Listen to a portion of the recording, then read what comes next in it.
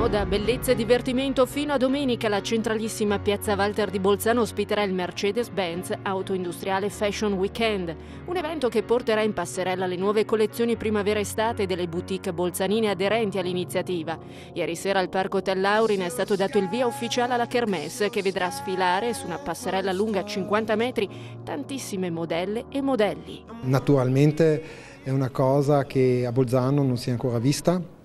Le ultime grandi sfilate le ha fatta l'agenzia della Ingrid Meyer, però ormai sono passati quasi 10 anni ed era ora che qualcuno appunto ci aiutasse a realizzare questa idea, e devo ringraziare comunque il Comune di Bolzano e l'azienda di soggiorno che ci hanno dato la possibilità di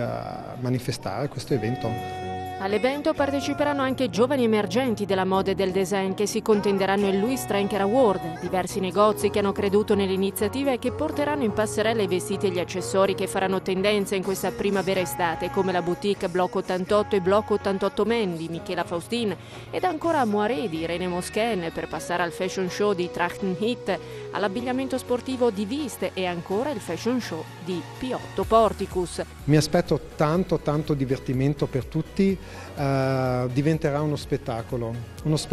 perché di spettacoli in moda purtroppo in Alto Adige ce ne sono ancora pochi, e diciamo il capoluogo merita di diventare anche un centro per la moda.